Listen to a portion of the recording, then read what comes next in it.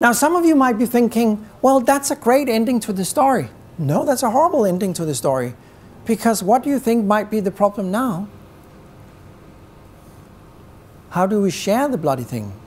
Could you imagine that? Could you imagine if you take the role as Skanska, the buyer, you're the procurement director, and you got this huge pile of diamonds and golds and jewelries and cash lying out here, and you on the other side, you're the sales rep coming from the plasterboard manufacturer, okay? Now, you are still in the power position because you're the buyer. How much of this pile of money do you think you would like in percentage? 90%, 80%, 70%? How much would you like? I mean, you are the buyer. More than 50%, I presume. No, because see, I was buying that plasterboard for $25. Yeah. 25. Yeah. KK. Yeah. And now I'm saving means 50. Yeah. So that's great. I can even divide into two parts. Yeah, I know, but how much would you like of all the Negoeconomics value you have generated? How much would you love in percentage? 50-50. Okay, you'll be happy with 50. Now, you're the one coming up with the whole idea. I mean, you being the supplier. How would you react? How much would you like of the added value? I mean, if you didn't come up with the whole thinking here, he would still be out there, you know, thinking about the buying price as the main thing. So how much would you like in percentage? 50? Are you happy with 50?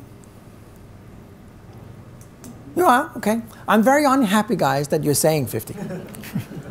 And the reason I'm very unhappy is that even in a Smartnership, your challenge as a negotiator is getting as much as possible.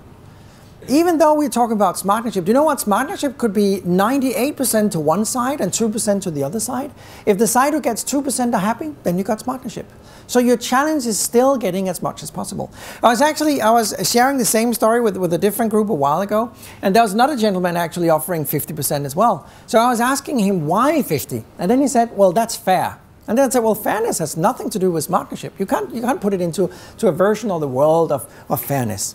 And then he was quiet for a minute, and then I repeated my question, so how should we split it? Then he raised his hand again, and I was thinking he might have a new idea, so I was asking the same gentleman, and he said, I still believe in 50%.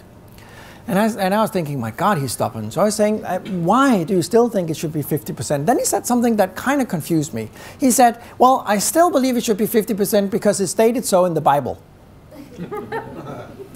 Now, as I shared with you earlier today, I'm not in those details in the Bible, so I just said, and then I moved on, okay?